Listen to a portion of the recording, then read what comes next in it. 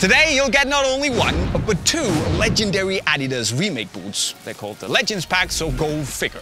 But if you're interested in them and want to know more, today I'll tell you about what's good and maybe what could be better about the adiPURE and the Predator Pulse, to let you know if you should click the link up there to go and buy them.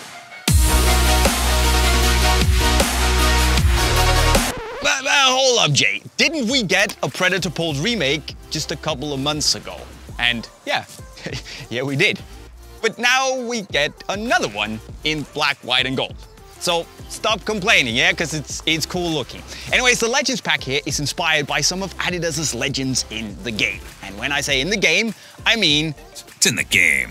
Because the story goes that the boots will be worn in FIFA 22 by Beckham, Zidane, Kaka and Steven Gerrard's icon cards. And actually they will only be worn in the game. And by you, of course. So the most interesting part of the pack, to me at least, is the remake of the adiPURE one that came out in late 2007 as Adidas's kind of counter move to Nike's Tempo Legend as this modern heritage boot. And the remake is the same, meaning that you get the same super soft, pliable K-leather upper, but with a Nemesis outsole to make the boot feel like something from 2021, especially in terms of weight. Now, it's not 100% a one-to-one upper, however, like we see on other remakes, because the original had this shiny coating to it, whereas the new one doesn't. And that means that the leather feels a bit more raw and pure, and also has a slightly more matte and tacky and, I would say, less slippery touch on the ball.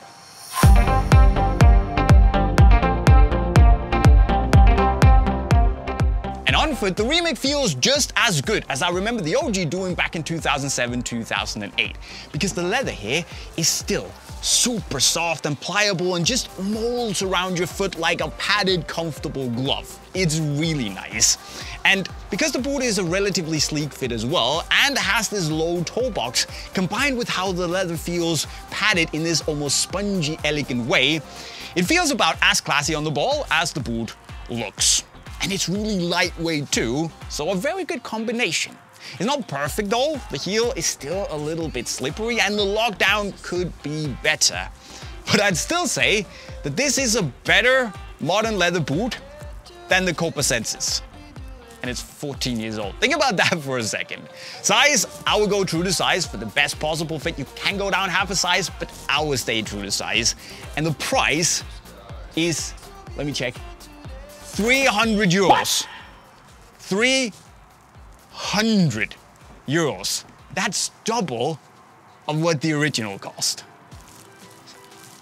Adidas.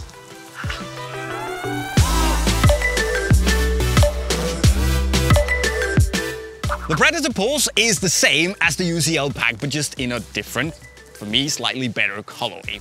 It's brought back from late 2003. Features this relatively soft and supple K-leather forefoot.